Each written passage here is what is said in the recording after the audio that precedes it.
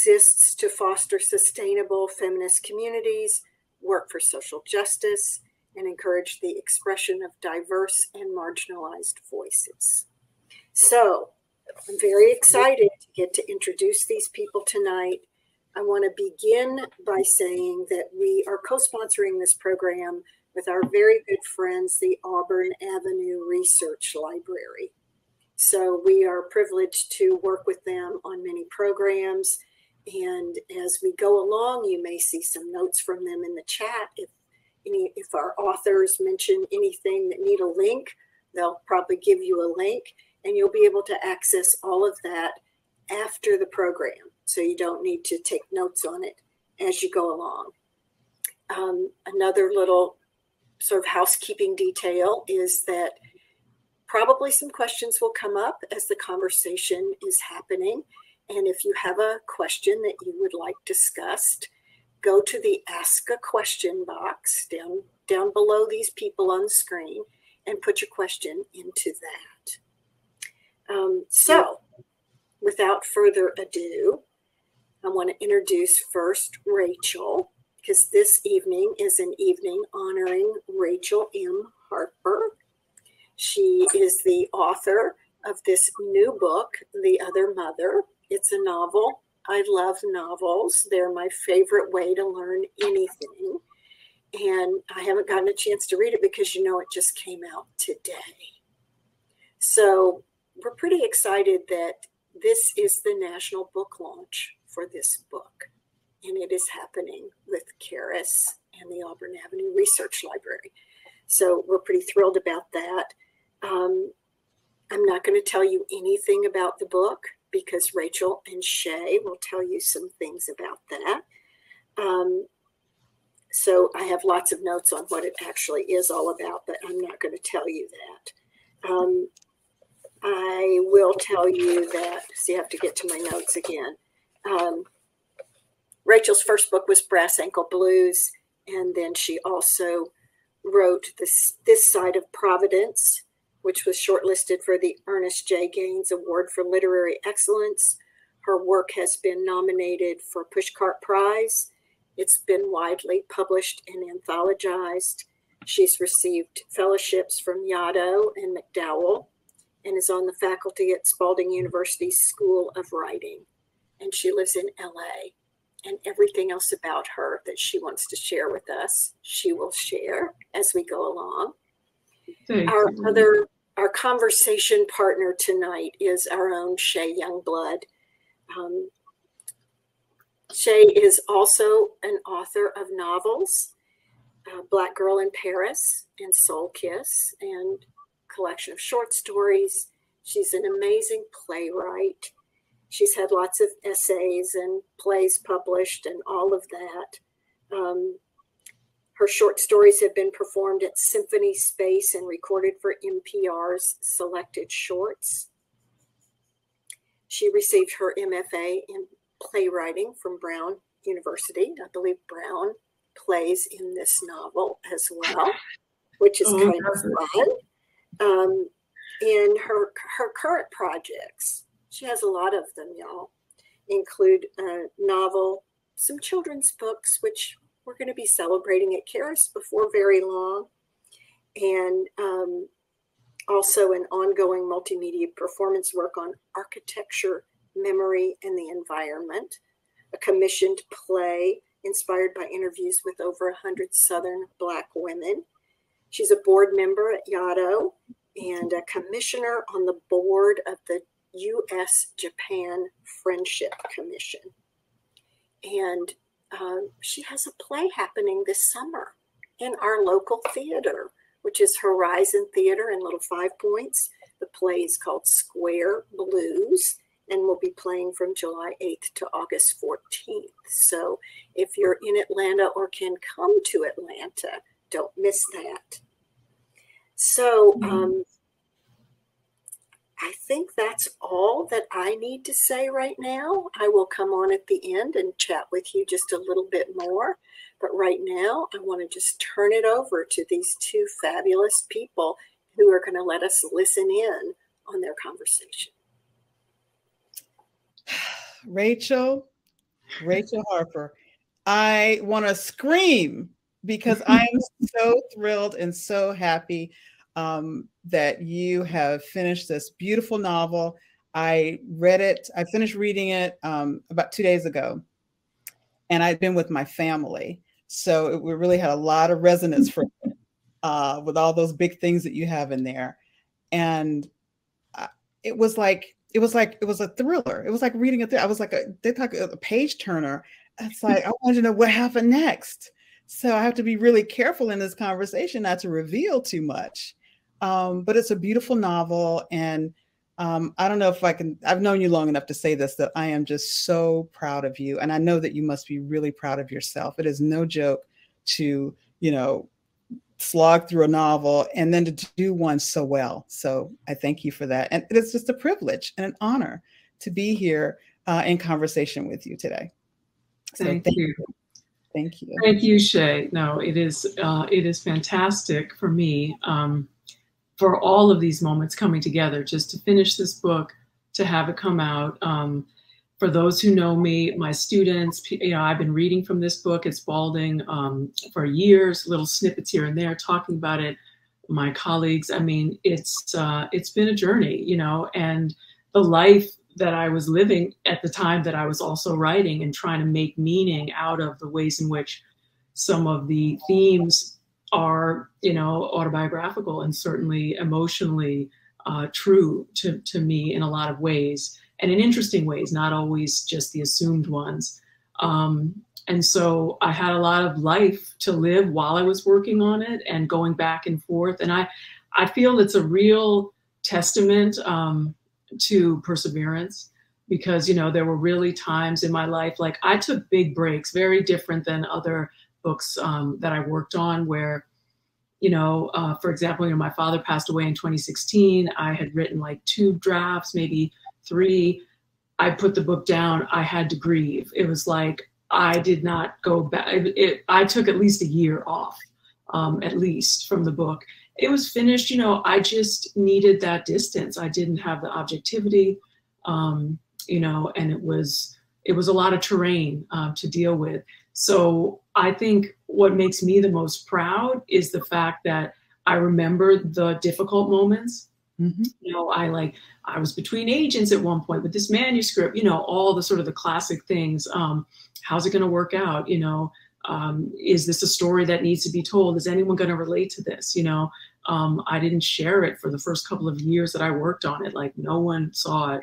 And so it feels like it's a big reveal to me right now, having this moment, just having gone through the journey behind the scenes with my publishing company, with my editor, with my agent, with my wife, who was my first editor and supporter, just going through draft after draft. So I'm just really grateful, to have this here in my hands is really wow. And to everybody, my whole team at Counterpoint,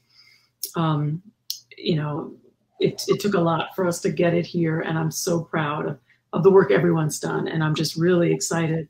And hard to believe it's May and it's here already, and it's like, wow, we're having this event after, just waiting and dreaming and hoping, it would come to be. And so here we are, and I'm very happy to get down to business. And whatever you want to ask, I'm down to talk about it. I'm with you. I don't want to reveal too much, but I think there's clearly plenty to talk about. Oh, definitely lots to talk about. This, on the flap, if you read the flap copy, we just talked about that it, it sets up the scene very nicely. This young man he goes off to college, first year in college, freshman. He's musically very talented. He's a prodigy, and he is looking for a parent who has died.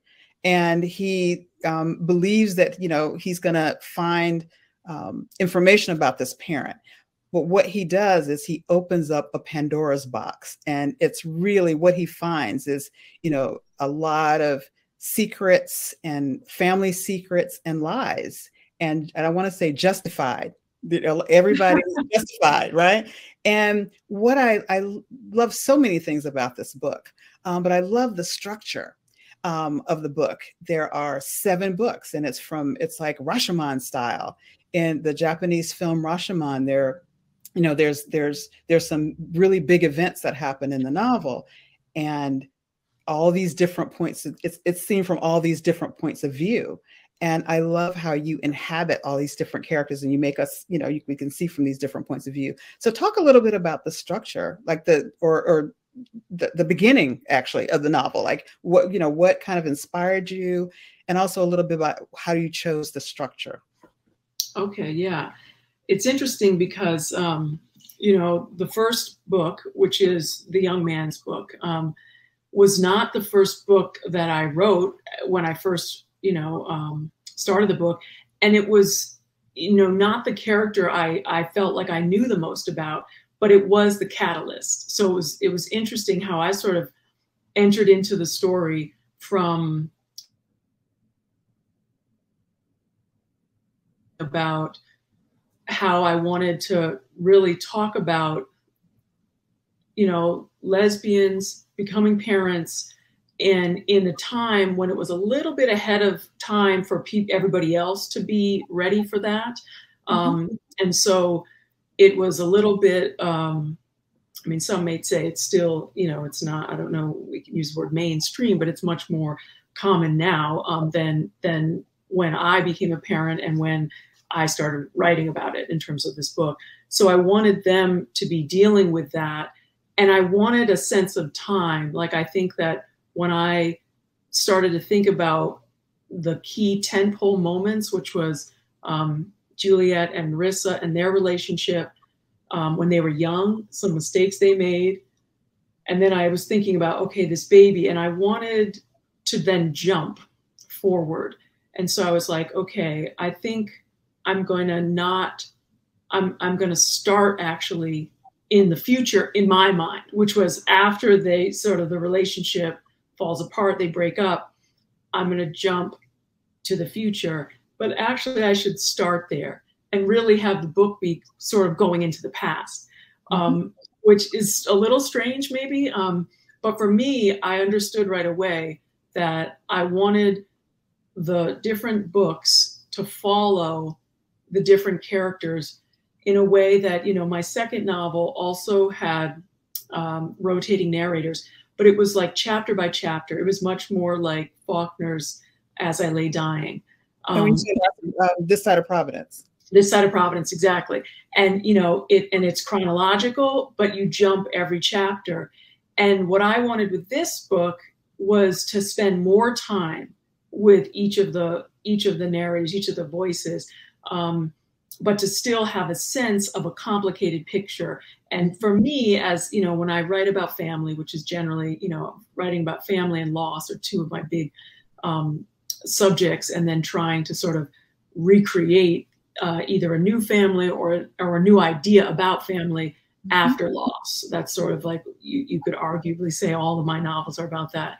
And when thinking about that, I was like, okay, I want these different perspectives, but I want you to spend enough time with each one that you think you're with the like correct one, or you think you understand the story when you're there, and then you move on, and it's like, oh, and it's like more reveals, and then you're kind of like, okay, and then you move on and you move on.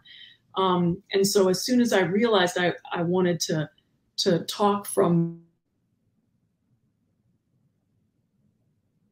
their fathers, because I'm interested in the duality of, this book is about a lot of things, but it's, there's mothers and sons, and then there's fathers and daughters, but I'm kind of going up from the daughters as adults, and then the grandfathers, and all these roles within a family, that people play, both roles that you're aware of, and maybe roles that you're unaware of, or positions in the family that you wanted to take or didn't want to take, And I think that what ends up happening in the course of the book was something that I felt like, with my strange sort of structure of jumping around or moving around, it would allow each one of them to reveal something to the reader, but not necessarily to each other. You know, everybody in the book does not know, you know, as the reader, you know the most by the end of the book, you know, but everyone is got different secrets from different members. And like you said, for their own reasons. And I did want there to be not one clear bad guy or one clear hero or heroine in a simple sense. I wanted it to be that when you're starting with Jenry, he just feels sort of wrecked because he feels like a big part of his life is a lie. And I remember when I talked to someone very early on, they were like, but maybe you want to save this till later in the book. And I was like, but you don't understand. There's so many more reveals coming. Like this can be on the flap copy because this is actually the setup. And in a way, like I'm saying, Jenry and him understanding about Juliet, understanding that he was a product of a lesbian relationship and that, you know, Jasper as his father was not ever intended to be, there was no love story between Marissa and Jasper. And he was never intending to, you know, to raise him like that. That was a lie. But that's really just the beginning of understanding everyone's motivations. And so I thought that the structure was a way to both create tension and to create and establish more compassion for everyone. Because as you move through the book, you start to understand why the characters did what they did. And in many ways, it was part of my writing process was also understanding that and deepening my own compassion for the characters. You know, in a lot of my revisions, I was aware of how at the beginning I had played favorites. You know what I mean? I had my sense of like who was more of a victim and who was, you know, and it was okay for my first draft, you know, as I understood the players, but as they had to kind of grow and evolve and have compassion for each other, as the book moves forward, I did too, and I hope that is also, you know, coming across in the writing, because I tried to, in revision, I tried to smooth that out in terms of sharing the storylines. Well, you did a beautiful job. You created some really complex characters that there are, as you said, there are no villains, there are no heroes, there are complex people who are human. They have human emotions, and they, you know, they get angry, they feel betrayed, they tell lies and cover things up, and feel justified in the, you know, in keeping these secrets. We've got, you know, the son, we've got the mother's point of view, the other mother, we've got the grandfather's point of view, the other grandfather, the father, and the other son. It is just, it really, it's a beautiful tapestry. And looking at these 3 generations in this family, and looking at how family secrets and lies can really wreck relationships and wreck them. I mean, they can be repaired, you know, but, you know, and what I love too about how the way that you kind of move through attempting to repair certain things is that forgiveness is also a really big theme in the novel as well. Like, how do you forgive someone who has, you know, not told you the truth about who they are? Right, and really stolen, like in these cases, you know, I think that both Jenry and Juliet feel as if they have been stolen from each other because they've lost so much time together. You know, and I do think, you know, that's a big one. That's a big one that I had to really understand as I was writing it and imagine my way into how that would feel, you know, from both sides, and how you do try sort of forgive, you know, people for these, you know, major offenses against you, you know, and I think that as a theme in my own life, that hasn't always been easy. I think one of the reasons why I tend to kind of write myself into this corner with a lot of my work, where I have people doing all these things, and then but I want at least if not a happy ending, I want a hopeful ending. So then I have to kind of get my way out of it, you know, work my way out of it without like, you know, violence and other things. Like I'm going for love and connection. And yet it's like, wow, how do you forgive? And I think that part of me writing about this is because as a human being in my own life, I have had to really work on my own, you know, ability to forgive. And I remember when I was a kid, you know, everybody knew, like in my family, like I would hold grudges. Like I was really, they were like, not you. Like it was just like, I mean, my brother used to like go into my piggy bank and take like my money to go to the bus, and you know, and I was just so angry, you know, and I was just like, I would hold things, and I've really had to work through that in my own life, and so there's nothing like a character, you know, your characters and your children, they teach you a lot of lessons in life, you know, and so for in this case, my characters really helped me grow as a human being.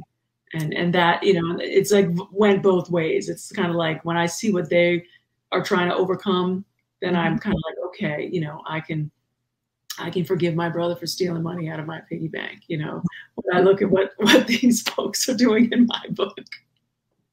Well, you also, what we met in graduate school many years ago. Well, I shouldn't say graduate school. We were both at Brown University and students when we met all those years ago. And I can't say that I recognized your genius even then. And yet you wrote this beautiful novel all this much. And I'm a witness. I can't take any credit for that. I'm a witness to this beautiful blossoming. And I also know that you're a screenwriter and that you studied at USC. And how has film, because I found the scenes actually very, you know, cinematic. Brown University and Providence are like characters, like major characters in this book. I was back on Thayer Street. Right. I was, you know, riding down Hope with you, with the character in the car. And I just felt like I was back there again. So you did a great job with that. So this, talk about a little bit about how you've been influenced by film, how film has influenced your novel, or do you think it has? Yes, I definitely do. I take that as a compliment. I appreciate you seeing that in the work. You know, I think for me, I do consider myself a pretty visual person, and I do see scenes. I see them, and I want to sort of paint that picture. And I love what film can do, you know, in terms of images, and the sort of the beauty of images and that kind of storytelling. And I think that screenwriting, which I'm still, you know, I consider myself, I mean, I've got good practice, and I've written several, you know, screenplays and features and TV like pilots and things like that, but I'm still learning, and I'm still trying to get better about economy. And I think that economy, which is so important in screenwriting, it helps me with my prose, even though I am still, and we can, you know, you can talk to my editor, Dan, about this, you know, I can write lengthy, you know, I can take I just like, ooh, I've got space. It's in the novel. I just want to keep writing, you know, and I have to be cut back. But believe it or not, you know, even though this novel is just over, you know, 400 pages, I had more to say. You know, I'm still aware of compressing and trying to do that within my writing and my prose, which I think is, you know, from studying that and thinking about the essentials of scene. And just like if I'm writing a script, it's like, what is the purpose of this? You know, in a script, it's not just sort of musing. So what can they be doing? You know, what are we seeing if there's going to be that? And so I'm very aware of that, even when I have my interior sections, which I love. I mean, that's why I love reading novels and writing novels and fiction. I love when you're getting that interiority in from a character, and yet I still want it to be dramatic, and you still want to understand, like, how are people picturing them? What are they doing? And is there something symbolic that they can be doing while they're having all these thoughts, you know, not just something static. So it goes both ways. I feel like it definitely has helped me.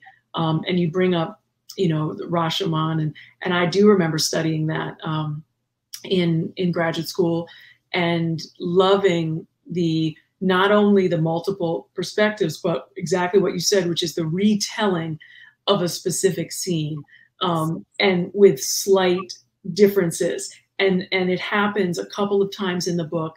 And to me, they were very, very fun to write because I understood that I both wanted the reader to recognize.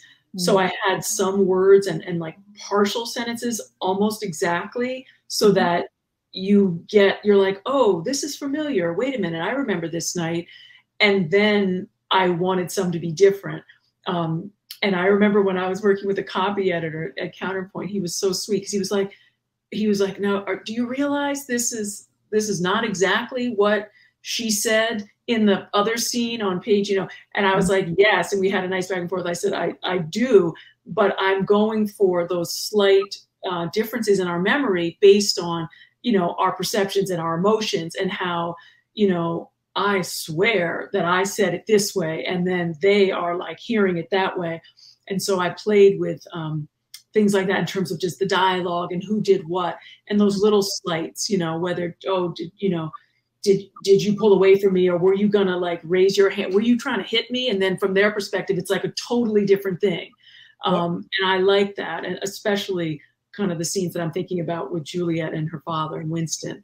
There's a dramatic scene on the street in the rain. Yes. It's so important for both of them to really realize that you miss it.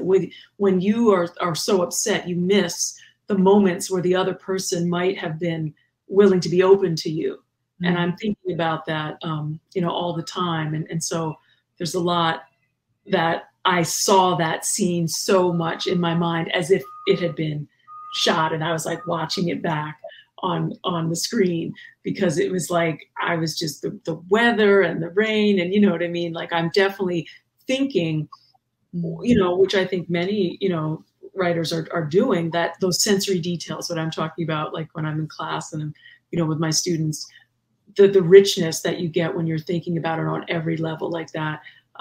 It's the same thing that makes us love, you know, films and shows and stuff, when we feel like we can taste it, you know what I mean? We can smell something coming off the screen because it's so potent. Mm-hmm. And that scene that you mentioned too in the rain, that's exactly what I was thinking of. That there was a moment, because I was reading it, I was on a bus trip, and I was reading it on the bus, and I just, the world fell away. And that's what I aspire to as a writer, to write something where someone is reading the book and they're so involved that the world falls away. And so that was a scene in which it was like being inside of the book, inside of the movie, and like seeing it like a film. So thank you for that. And I think that I would like to hear you read from the book, like to hear, we've been talking all about it. So let's hear what you got. Okay. Yes. Let me get my glasses, because, you know, I can't do anything without these anymore. Okay, I thought that I would read from the beginning of book 3, which is called The Other Mother. Mm-hmm. So it's Juliet's section. And this is the moment when she first sees Jenry. He has shown up at the restaurant where she's working, and out of the blue, she has had no warning. And this is how it happens. Okay, so book 3, The Other Mother, chapter 1. Standing in the dim light of the restaurant, Juliet recognizes her son instantly, even though she hasn't seen him in more than 16 years. Jenry was just over 2 years old that final time, asleep in the crib she'd assembled a week before his birth, wearing his favorite penguin pajamas. She's thought of that day often over the years, almost daily, in fact. But in this moment, now that he's in front of her, she feels as if she'd imagined that scene and has been replaying someone else's memory all these years. Feet peeking through the slats, curls damp against his forehead. How his mouth was slightly opened, like he was about to speak. It all comes back to her, in that first instant. He is taller than she would have imagined, at least 6 feet, which makes him several inches taller than her brother, almost the height of her father. His hair is shaved close to the scalp, so there are no curls to recognize, but his nose is the same, a button like his mother, and he still has those ridiculously deep dimples. She has longed for this moment, but now that it's here, she doesn't know what to do, how to be. Her mind races, though her body stands still. The timing is terrible. Her staff is about to arrive for the dinner rush, and she has to prep the duck for tonight's special, mix a marinade for pickled beets, and whip 4 pounds of cream cheese into a frosting for the spice cake baked this morning. But none of that matters. This moment is his. He looks around the room, scanning every corner. "I'm looking for Juliet," he says. The sound of her name coming from his mouth startles her. She doesn't know what to say, how to speak even. He hands her a business card, but she doesn't take it. She has forgotten how to move. The next thing she knows, they are talking, but she can't really hear their voices. She is underwater, a swimmer looking up through the choppy surface above, seeing only the dappled light, the image of the sun in double, stretching and bending like a bright bubble in the clouded sky. They are talking about the past, what he already knows, and what he wants her to tell him, beginning with the truth. She knows there is no such thing. There is what she remembers and what she did, what they both did.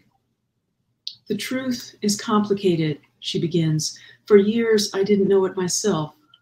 She has a faint desire to laugh from the absurdity of it all and from the blissful relief of waiting years for something to happen and finally having it occur. "I was young, selfish. I thought it would always be there for me whenever I was ready." It meaning you, your mother, the family we created. He nods his head, jaw clenched. "The one you didn't want? Is that what she told you?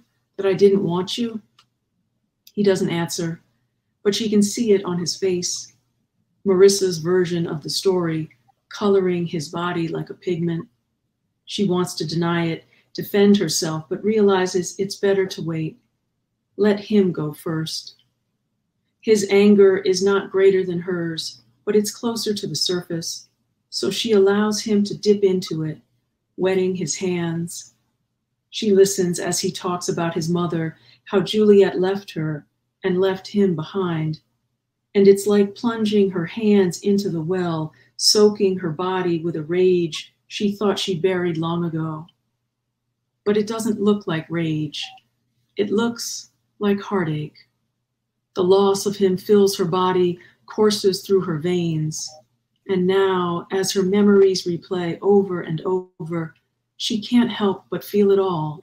The sadness, the loss, the love she had and perhaps still has for him, flowing into her limbs, making her skin twitch, her fingers ache, till it spills from her eyes as tears. She sees his own eyes fill as he says he doesn't understand. "Why did you let her take me away from you?" he asks, voice trembling. "If you really believed I was your son."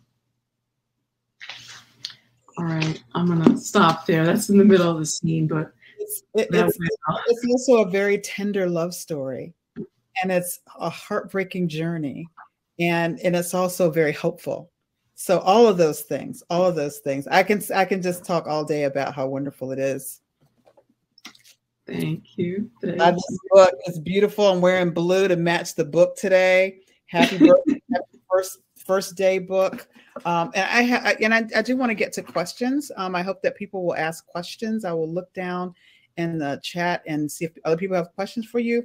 But one of the three of the main characters are exceptional artists, and I thought you captured really well the anguish and the highs and lows of being a creative artist, the self-doubt, and also I'll do it by any means necessary, whatever it takes to get it done, and how we are so identified with the work as well. And I was going to ask how you maintained a healthy balance between, you know, being a teacher, a mother, an artist, a parent, family member, a friend. How do you do that? I'm still a work in progress. You know, I definitely do not think I have all the answers. It is an ongoing journey with that, for sure. I think the thing that I know most of all is that the balance is necessary, even though I often overshoot it or under, you know what I mean? I'm like going for the balance and then it's like, oop, a little too much, not enough. And I think that, you know, as far as my kids, thankfully kids are forgiving, you know, and at different times, you know, I know that I sacrifice for them when they're little. And then at other moments I turn around and I'm like, okay, guys, like, you know, I really need to go down and like get back to my revisions and, you know, can you guys do this without me? Can you be okay? You know, and they've been on the journey with me. But the balancing, you know, the artist and the regular life has definitely been something that I've thought about, I've been interested in. I've been, you know, reading artist biographies, you know, memoirs and stuff since I wanted to become a writer in my 20s, because I'm always looking for clues, like how, you know, how do people do it? You know, does anybody have the right idea here? And I think that support in whatever way that you can is really important, not only in partners, which, you know, I've been grateful to have over the years, that the support of partners, of co-parents, of family members, grandparents, you know, friends and neighbors. You know, some of my closest friends haven't had children, so they step up in different ways, and that's been great and been really helpful. But I definitely, you know, that I wanted to write about, you know, in making them artists, I wanted to write about that drive, and how for both Jasper, who decided early on, you know, as a ballet dancer, not to have children, and got to live a certain life because of it and reach a certain level. You know, Jenry, who's just starting out and is incredibly sort of driven, but also wants to have a fuller life. I think his mom is not an artist in terms of Marissa having raised him, but he sees that she kind of gave up a lot of her life for him to be a mom. Now, what he doesn't know is part of it was because of being closeted and her journey, you know, that we get to understand more of in book 2, when she starts to tell us things that he didn't know about, you know, his own childhood. And then you have Juliet, you know, who had tried to be an artist and then sort of lost her way, you know, wanted to be a mom. And at the time when those two things sort of converged for her, she was struggling with authenticity and telling the truth in her actions, and sort of trying to figure out the line between what she was saying and what she was doing and how she felt. And it was muddled, you know, and she was young and a little bit confused. And I related to that in my own 20s, you know, of having big dreams about what I wanted to do and who I wanted to be, and yet not always having that play out in my actual relationships and how I treated people and how or even like my own dreams. You know, sometimes it's like I remember being like, you know, in graduate school, like I want to write and I was doing this, but then I was like up till 3 in the morning, like eating sausages with friends and making cocktails and just being like, what? Like I want to do this. And then I'm like self-destructive over here and a little bit wild.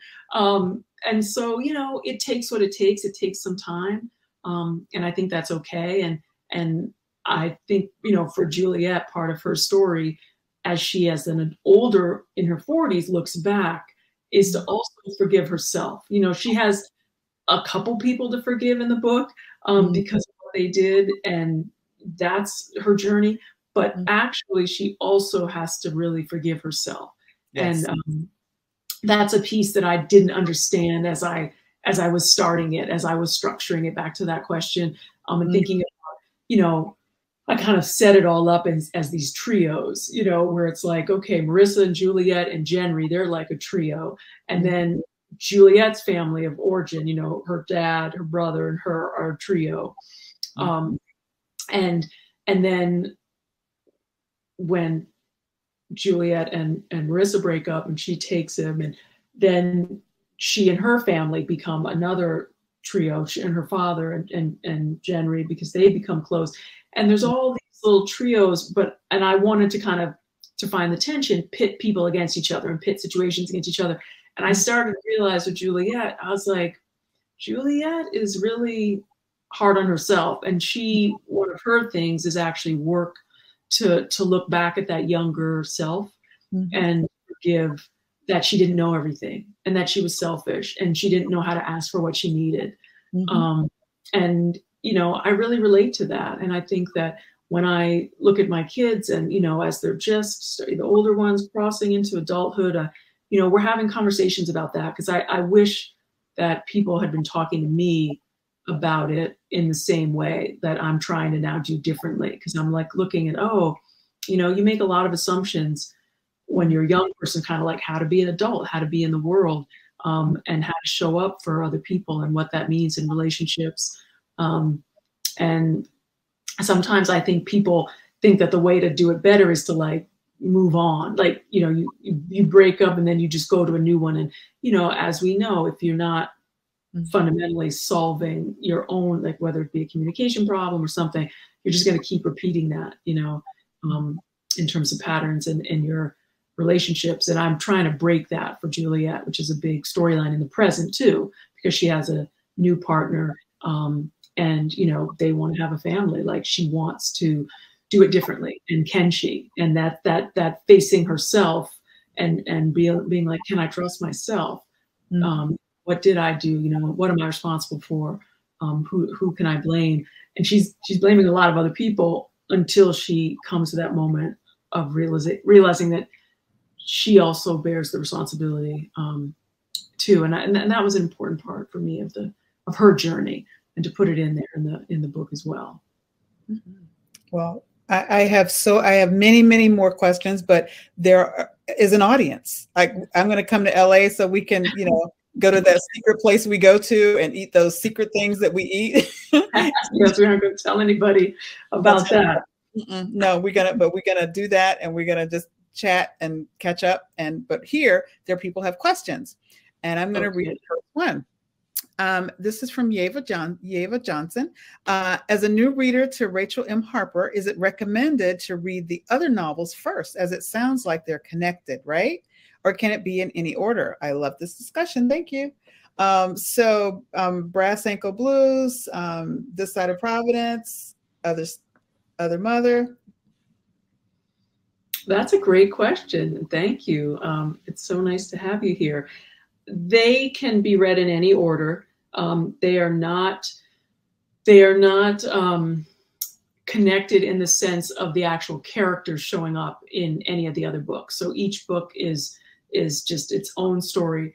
I think what I was saying that may have been confusing was that I think how I relate to my story and my themes, I'm often writing about family, I'm writing about loss, and I'm inspired by some of my own history. Like a lot of fiction writers, I think, we are telling deep truths by covering it in fiction. So there's different parts of my own story in interesting ways in all of my books, but you definitely can read them in any order. I think that I've tried to challenge myself and grow as a writer, as an artist through practice, like, we all need to, and I am always practicing and always growing. And I know that I had the idea for this book many years ago, and I knew that I needed to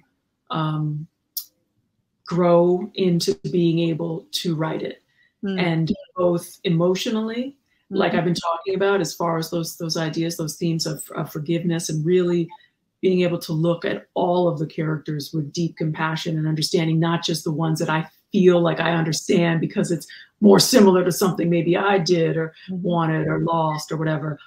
But also in terms of writing, and my first novel, only had one narrator. You know, it was a first person. You know, it was a coming of age story. And that was what I could do at the time, you know, with the skills I had, with my understanding. I could just like follow one person's mind and then sort of write the story. And then with the next one, with This Side of Providence, I wanted to expand that, because I felt that telling a family story from just one person is limited by definition and can still obviously be very successful. But I wanted to open that up a little bit. And then I wanted to open it again with this book in a different way, with, like we were talking about, with the structure and also moving through time, you know. So with this one, you know, we do move back and forward and into two different time periods, and we keep coming back to the present. And that's sort of our anchor. But then you go backwards in ways that hopefully, you know, sort of elucidate the rest of the story. And I needed to develop more, I think, as a writer before I could have pulled that off and just sort of held all of those stories and the people in their minds, you know, their hearts.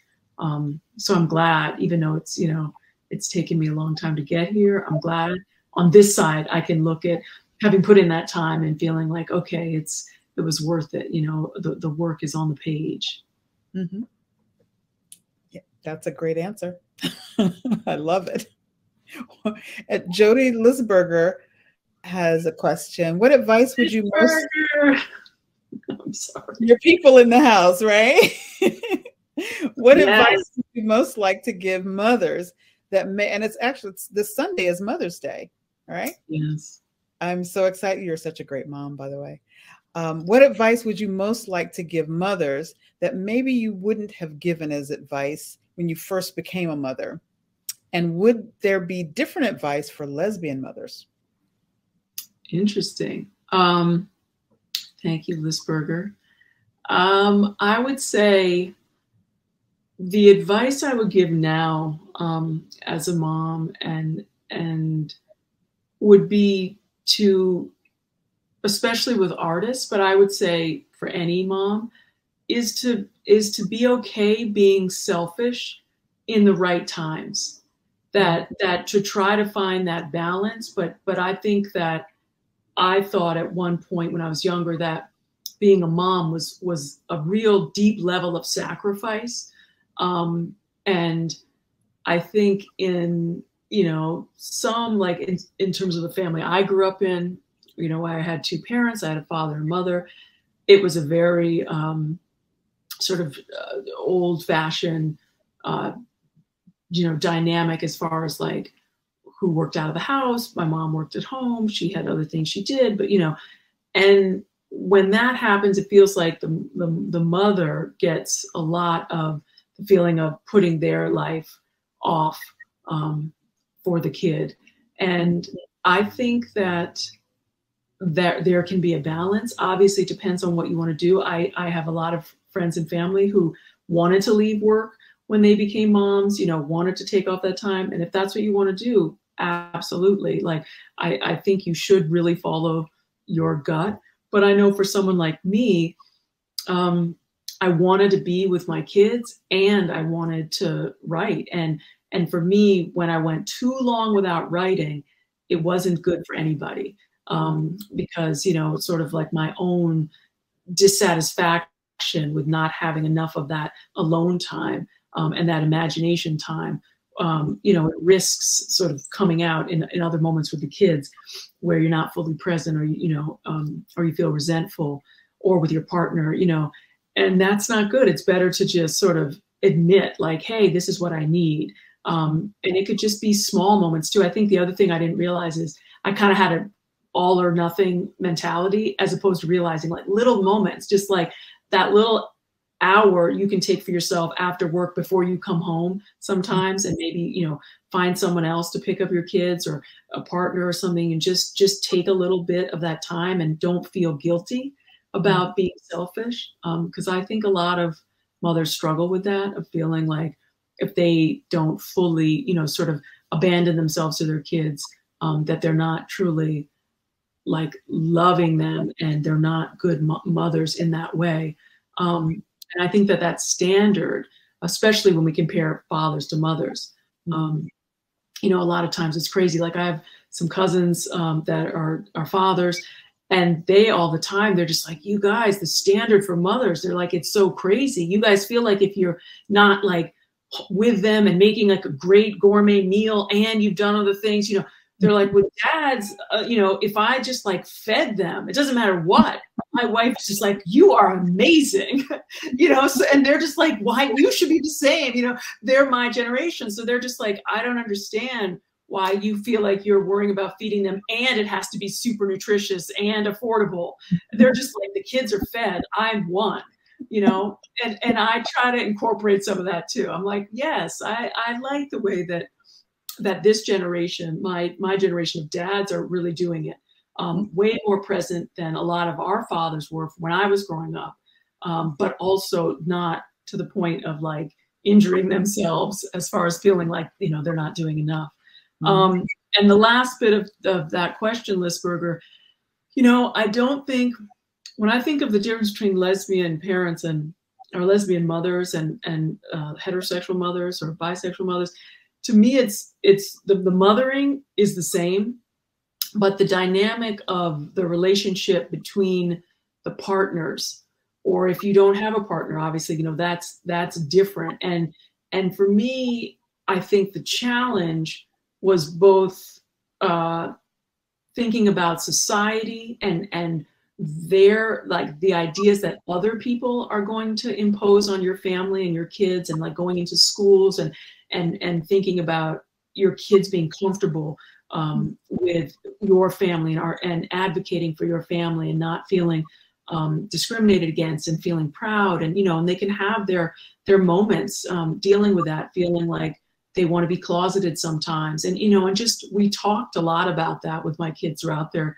lives, because you don't just have one conversation and then it like never comes up again. You know, and it's just like, you know, we love ourselves, you know, and then they're fine. It's like, sometimes they're like really confident and comfortable, and other times they're a little bit shy with it as they develop and as they feel the temperature of their friends or, you know, schools and communities, and navigating that is important. And that's where I would say I feel that the differences are to just try to be in touch with what's realistic, what you believe in, but also trying not to put too much of that pressure on your kids. I know that I wanted my kids to be proud of our family and to feel comfortable, to feel like they don't have nothing to be ashamed of. There's nothing wrong with how we made our family.